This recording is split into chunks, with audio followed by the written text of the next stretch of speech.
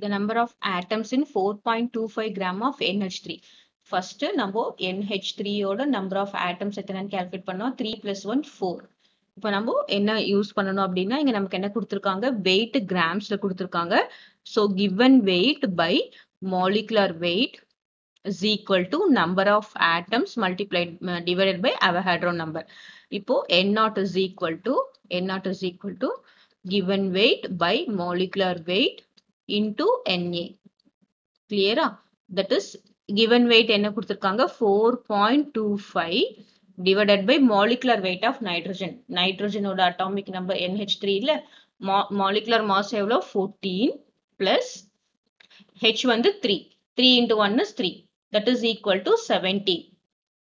So 4.25 divided by 17 into Avogadro number ஓட value என்னது 6.02 2 into 10 to the power 2 3 எடுத்துக்கலாம் 2 எடுத்துக்கலாம் into 10 to the power 23. Clear? அப்போ இது நம்ம cancel பண்ணா நமக்கு என்ன வரும் அப்படின்னு பார்த்தோம்னா 4.25 இங்க வந்து 17 இருக்கு. So this is இதுல cancel பண்ணா 4.25 divided by 17 போடலாம். இங்க 0.42 42 எத்தனை டைம்ஸ் வரும் பாத்தீங்கன்னா 2 7 3 7 2 14 34 வரும். அப்புறம் என்ன வரும் 12 8 5 வருமா? So 5 7 5 35 remainder 3 85 0.